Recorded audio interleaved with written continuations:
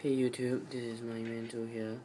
So this is part 4. Yeah. Okay, then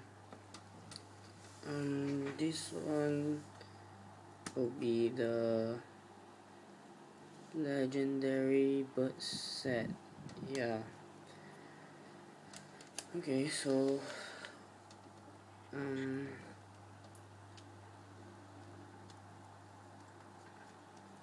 I don't know what about you guys think, but let me know in the comment section below.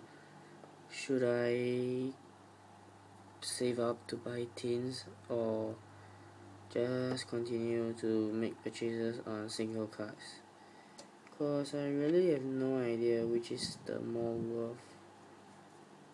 Yeah, I mean, in the sense that the price for a single card may be close to the price for, not really say very close, but okay, yeah, some is close and some is above the price of a tin.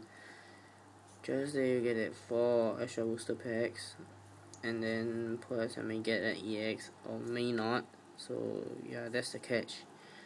I'm not very sure which is like the more worth option, so you do let me know in the comment section below what you guys think, so at least I won't be making videos that like is redundant lah.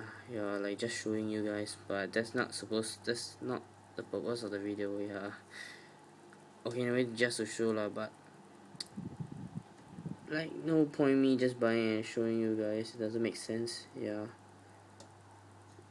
it should be what you guys want, and yeah, what I can do for you guys, or rather, yeah, just videos by request from you guys out there. Yeah, so anyway, if you guys have any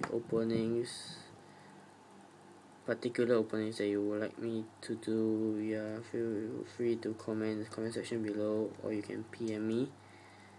Yeah, I'll try my best to do a video, yeah, for you guys if you have any requests. Okay, so yeah, okay, so first, Moltres EX, and then oh wait, okay, Articuno EX,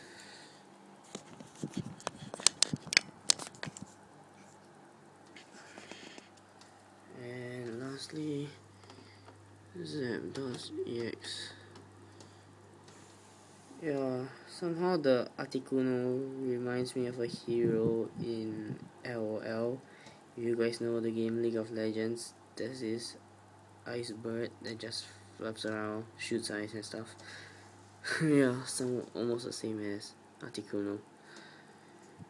So yeah, okay, so stay tuned for part 5, and do check out the previous video, which was the Charizard G level X set, and as well as my other videos. So stay tuned for more videos and do subscribe.